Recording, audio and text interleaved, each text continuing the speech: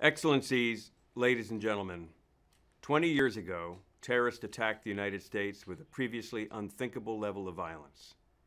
In the span of a little more than an hour, nearly 3,000 people from some 90 countries perished, while thousands more were wounded or sickened. Like most of you, I remember exactly where I was and what I was doing when the 9/11 attacks occurred.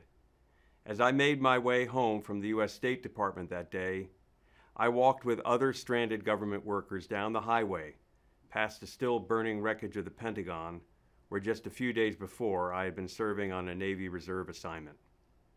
The terrorists killed a number of my shipmates and wounded and disabled others. Although unscathed myself, my world was changed forever, just as it was for many others that day. Beyond the unprecedented level of violence, our world observed, in shock and horror, an equally unbelievable level of malicious ingenuity in exploiting our weaknesses. 20 years on, civil aviation remains an attractive target and a channel for terrorism.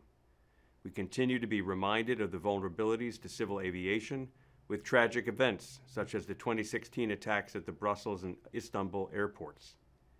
But perhaps less known is that other thwarted attacks could also have caused great loss. In 2006, law enforcement authorities in the United Kingdom successfully foiled an attempted attack using liquid explosives. This prompted significant innovation and adjustments to airport screening capabilities. On Christmas Day 2009, despite authorities having received indications of a planned attack, a young suicide bomber was able to board Northwest Airlines Flight 253 bound from Amsterdam to Detroit. Fortunately, the improvised explosive device concealed in the bomber's undergarments failed to explode, and passengers were able to subdue him and extinguish the flames that might still have set off the explosives. More recently, in July 2017, the Islamic State was able to send explosives undetected through the air cargo network. Fortunately, this was foiled in what we now know as the Sydney plane plot. Although this incident underscores the vulnerabilities of the aviation security ecosystem in our interconnected world, it also galvanized efforts to tackle them in a more integrated, cohesive manner. Excellencies, ladies and gentlemen, security is a shared responsibility, and together we continue to evolve, adapt, and innovate to improve the global aviation security framework. Our colleagues and friends at the International Civil Aviation Organization have developed a robust global aviation security plan along with a set of standards and recommended practices for the security of international air transport. However, each of us has to work to avoid blind spots. It begins with strengthening our cooperation at the national level, moving beyond siloed organizations, and pooling our collective resources and expertise to ensure a safe air travel network.